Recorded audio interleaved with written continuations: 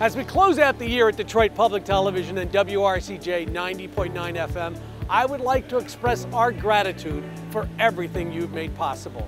With your support, we launched One Detroit, telling authentic stories of our diverse region through immersive community-based journalism. This is our city. We have to stay. We have to make an impact.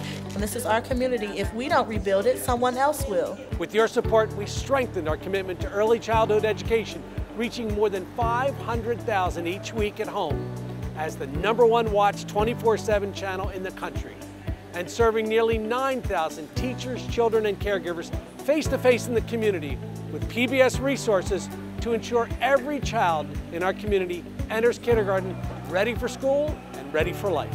With PBS, they allow you to come to life and just be who you are as an educator. With your support, we celebrate 50 years of American Black Journal, providing unique perspectives on the lives, culture, and issues of our African American community. The things we have to do is to continue to do what we've done best.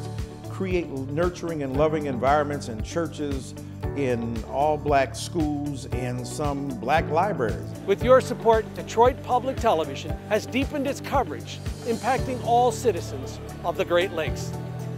Two of our most precious resources, Lake Michigan and Lake Huron, are at risk of one of the worst oil spills that could happen in history if a pipeline called Line 5 were to have a rupture. And with your support, we provide your ticket to the arts, connecting you to rich cultural life of Detroit and exceptional arts programming of PBS.